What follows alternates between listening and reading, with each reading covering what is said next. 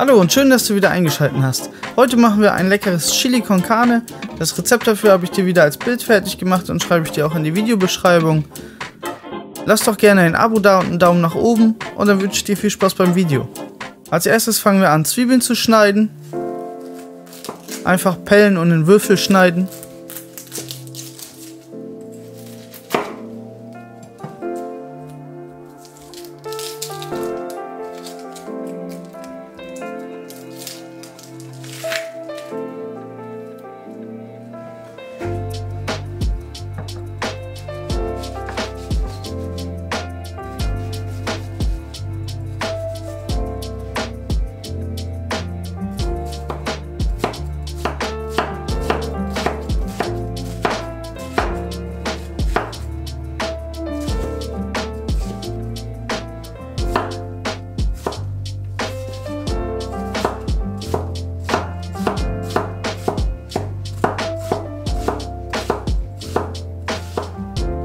Dann schneiden wir auch Knoblauchzehen, einfach einmal draufhauen und pellen und dann schneiden wir die einfach in Scheiben runter.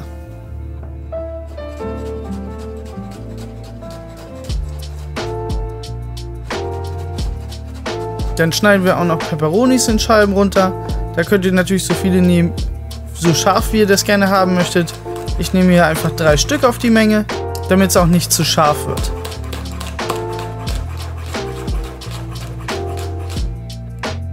Dann pulen wir uns ein bisschen Rosmarin und hacken den klein.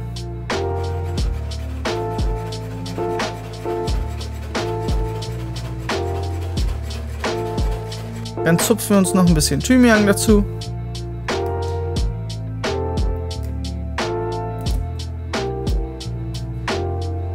Dann schneiden wir noch Paprikas. Da holen wir natürlich erst das Kerngehäuse raus und dann schneiden wir sie einfach in Streifen und dann in Würfel.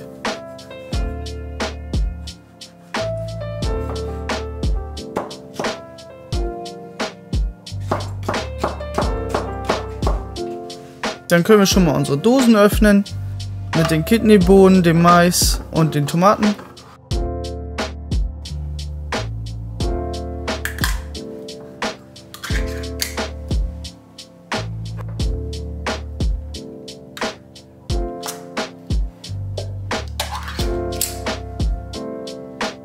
Und dann setzen wir uns einen Topf auf mit Öl und lassen den heiß werden und braten als erstes unser Hack ab.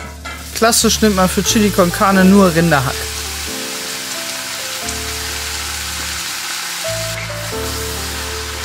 Das lassen wir richtig scharf anbraten. Falls sich da Wasser bildet beim Chili con Carne, dann müsst ihr warten, bis das verkocht ist, um es dann nochmal richtig anzubraten. Alles, was vom Braten unten festhängt, müsst ihr immer schön mit abkratzen. Dann holen wir das Hackfleisch raus und braten da drin unsere Zwiebeln, Peperonis und Knoblauch an und unsere Gewürze. Dann machen wir noch ein bisschen Tomatenmark drauf und lassen das noch mitschwitzen. Und spätestens, wenn dann die Dosentomaten mit reinkommen, müsst ihr am Boden alles freigekratzt haben, damit das nicht verbrennt. Dann geben wir unser Hackfleisch wieder dazu und unsere Paprikawürfel. 1 Teelöffel Kreuzkümmel gemahlen und 1 Liter Gemüsebrühe noch dazu. Dann mit Salz würzen und erstmal mindestens 1 Stunde köcheln lassen. Wenn es dann 1 Stunde geköchelt hat, dann geben wir die Kidneybohnen und den Mais noch dazu, lassen das noch mal 20 Minuten köcheln. Wenn das dann 20 Minuten geköchelt hat, dann geben wir noch Zartbitterschokolade dazu und rühren das bloß einmal durch, damit sie schmilzt. Die gibt noch eine leicht bittere Note dazu. Nehmt aber bitte keine Vollmilchschokolade, auch wenn ihr Zartbitter nicht mögt. Denn wir wollen ja keine süße Note, sondern eine bittere Note.